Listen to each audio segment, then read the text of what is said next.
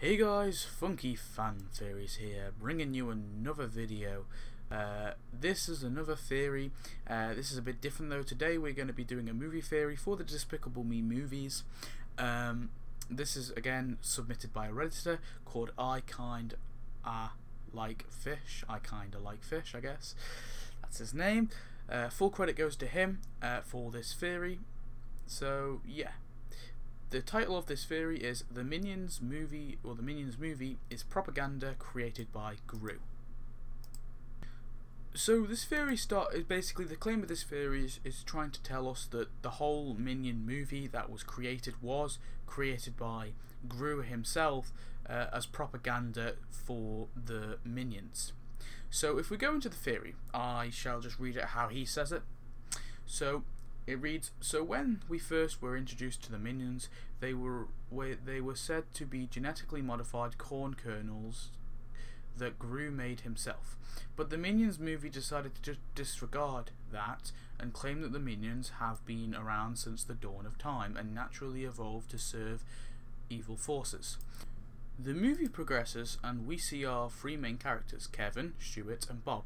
Their personalities exactly match up with Gru's three adopted daughters, with Margo being Kevin, the smart put together leader, Edith being Stuart, the fun sibling rebellious one and very into being cool, and Agnes being Bob, the cute smaller one with a heart of gold. So with that we can see the evidence that led the Redditor to this theory.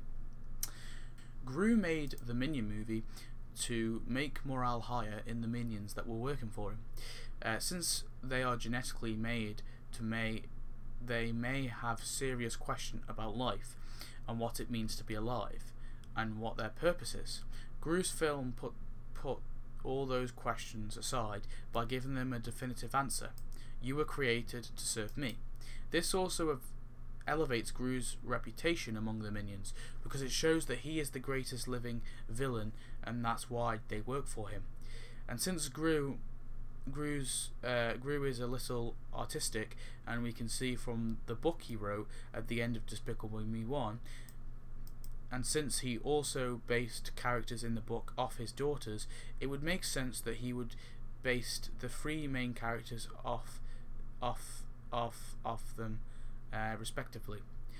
And the Redditor also posted a little update to this theory saying that Gru made the Minions to give them genetically altered creatures a sense of purpose and based the characters off his daughters.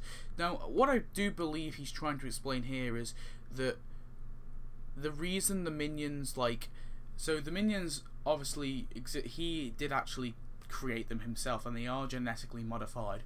What it's basically trying to say is that the reason that they give us the Minion movie and it kind of debunks that claim that they were genetically modified, it kind of the reason that movie was created was for the actual Minions themselves, because they may question why they're here. And I guess he's also trying to say that maybe he kind of altered Stuart and Kevin and Bob all to be like his daughters. I don't really like that part of the theory, to be honest. I'm just going to take that out.